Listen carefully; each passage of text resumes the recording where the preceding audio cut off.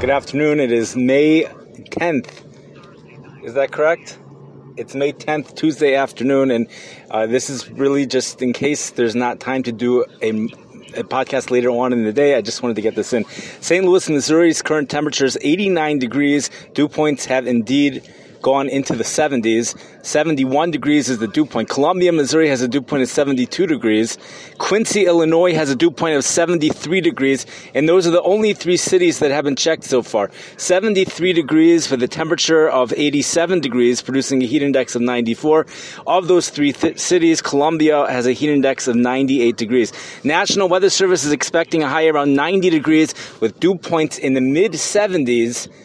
The National Weather Service has finally been maskim, finally has acknowledged that dew points will be in the mid-70s, and they're already in the low to mid-70s. Dew points, again, in the mid-70s for today with a high near 90, a heat index around 100 degrees. For tomorrow, high temperatures in the mid-90s. For areas that experience lower dew points, highs in the upper 80s. For areas that experience dew points in the upper 70s.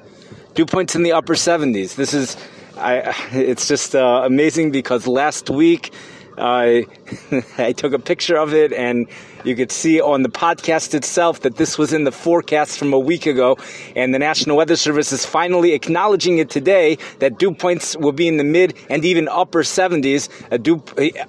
No matter where you are tomorrow, peak heat index will be 100 degrees. If you're in a place where temperatures are in the mid 90s, the heat index will be 100, and if you're a place where the temperatures in the upper 80s, the heat index will also be 100, and the real sauna-like conditions come late tomorrow afternoon. Same with today, late this afternoon, but I think the winds are going to be much lighter tomorrow. I'm sure there have been records that have been broken, and there's probably so much more to say because I'm only talking about one city here, maybe three cities, one city, and there's just so much to say. But this is very, very exciting news, very exciting news. So I wish everyone a wonderful day. Thank you for listening.